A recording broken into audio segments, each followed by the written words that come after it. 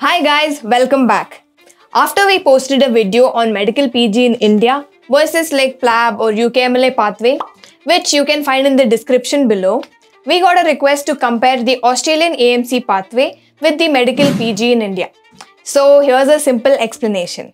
Before we dive into the video, make sure to like, comment and subscribe to our channel. The Australian standard pathway might seem a bit complex, but don't worry. Here's an outline to make the process clearer and easy to follow. Let's say Dr. Ria has completed her MBBS and internship.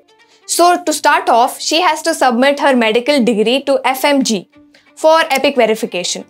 Then create an AMC account and establish an AMC portfolio. Then she can take up her AMC CAT exam, which is an MCQ based exam. After passing the MCQ exam, she needs to clear her IELTS, OET or PTE exam. Now she will have two options to choose from. She can go ahead and apply for jobs under limited registration or continue with the standard pathway by taking up either the AMC clinical exam or the workplace based assessment. After clearing the AMC exam, or let's say completing WBA, she will be awarded the AMC certificate. Now she will be eligible to apply for jobs with provisional registration. This is the complete Australian medical pathway for IMGs. If you have any doubts regarding the pathway and want assistance, then get in touch with us right away. Coming to the medical PG in India. So let's say Dr. Raj decides to take up the NEET-PG. After completing MBBS, Dr. Raj will have to prepare for NEET-PG exam. Now he will have to go through the NEET-PG counseling process.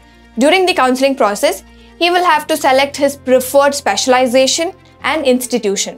Given the number of seats and high competition, there is a probability that Dr. Raj may or may not secure a seat despite multiple counseling rounds.